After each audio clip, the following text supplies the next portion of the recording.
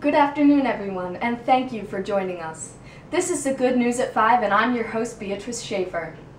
Today we have a very special program prepared for you, honoring a man familiar to many of us. King David, the greatest king of Israel, led a spectacular life, and today we are going to look into it to try to get a better understanding. We'll start with the earliest clip of him we have in our archives. As you will see in the clip, even from a very early age, David was no stranger to our headlines. Hello everyone, I'm here on the scene with the young boy David who just took down the giant Philistine Goliath. David, why'd you do it? Well, my dad sent me down to give food to my brothers. Then Goliath came.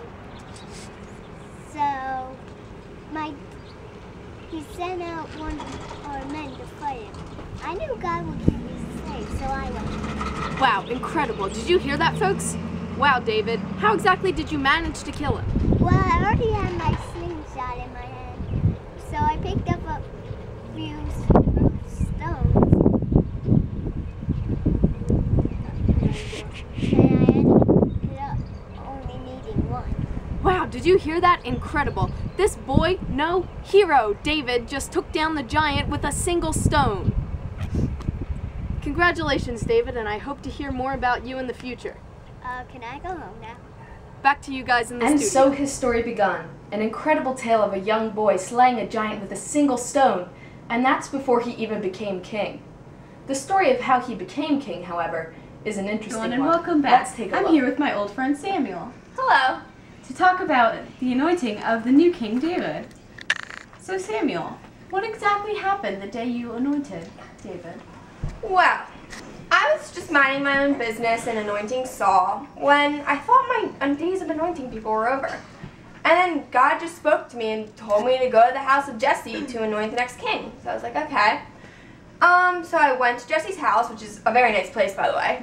And I asked Jesse to show me his sons. And he did. And I said to God, which one of these do you want me to anoint for the next king?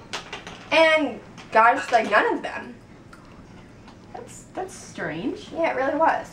So I was just like, what do you mean? Like, I traveled all this way to Jesse's house and there's no one for me to anoint. So I just asked Jesse if he had any more sons. And he was like, well, the youngest, David, is like out tending the sheep. And I said, bring him in. And he did. And I said, God, is this the one you want me to anoint? And he was like, yeah. So I just did what I usually do and anointed David in front of his big brothers. That's amazing, Samuel. Yeah. Thank you for being here. No problem. So life was good for David then, but things soon took a turn. Some women in the kingdom began to sing a song. Saul has slain his thousands, and David his 10,000s. From this point on, Saul was very jealous of David. Hello He showed him everyone, how to I'm show here it. at the spot where, rumor has it, David himself will pass by at any moment. He is currently on the run from someone, but we're not sure who it is. Hopefully we'll get the scoop from David himself. Look, here he is now. David! David! Slow down! Who are you running from? Saw! A saw? Oh, saw! Ah! Well, you heard it here first, folks. David is currently on the run from what appears to be a very angry King Saul. That's After all for Saul's now. death, when David was crowned king, it was obvious that he was to become the greatest king in all of Israel's history. But he had his faults too. I can't figure anything out. Oh my god. Bathsheba's coming! We got No comment. Well, we didn't ever get too much out of Bathsheba, but nonetheless, she was still a huge part of David's story. We're going to go on ahead to our next clip, a rare home video of David himself with his son Solomon. Wow, he looks so much like me at his age. Wow, Solomon, this is great. Let me hang it on the fridge. Wow, you never hang up my stuff on the fridge. I do now. Thanks, Dad. Well, it looks that we're almost out of time, so I guess we're going to have to wrap things up. Today we took a look at all of our old clips of David and the people in his life to pay tribute to the great King of Israel. I hope that you enjoyed our program, and thank you all so much for watching the Good News. See you next time. I'm your host, Beatrice Schaefer, signing out.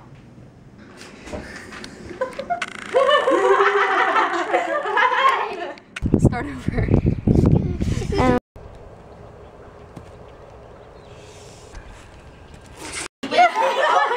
Laugh outside. Get out. Seriously. As fast as I can. Oh, wow, crying